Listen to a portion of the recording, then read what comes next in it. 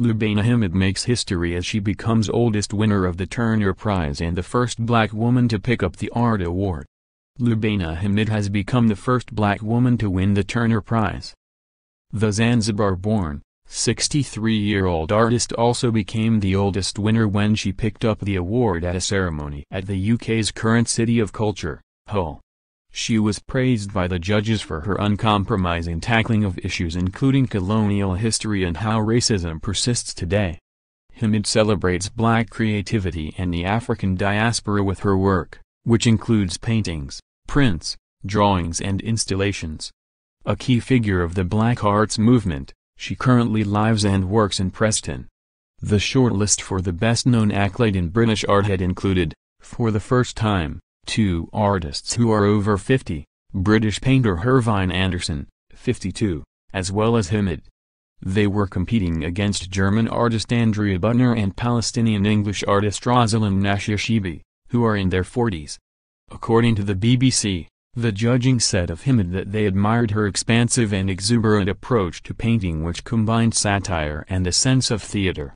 They also said they acknowledged her role as an influential curator and educator who continues to speak urgently to the moment.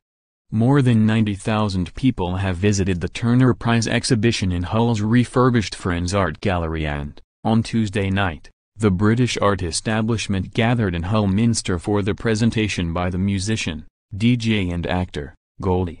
Martin Green, director of Hull 2017, said, "Bringing world-class art and artists to Hull has not just been significant for the city but also the wider region and the north.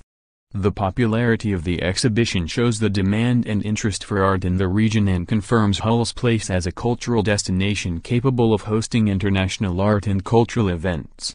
Leader of Hull City Council Stephen Brady said, "The Turner Prize has been a major highlight in the Hull UK City of Culture programme and has helped to put Hull on the international map. It is incredible for the city to host this fantastic exhibition and has generated so much interest and curiosity from residents and visitors alike, showing intrigue in contemporary art. This is an incredibly exciting time for the artists and the gallery." The Turner Prize Award is £40,000 with £25,000 going to the winner and £5,000 each for the other shortlisted artists. As well as considering older artists for the first time, this year's prize was noted for a return to more traditional forms.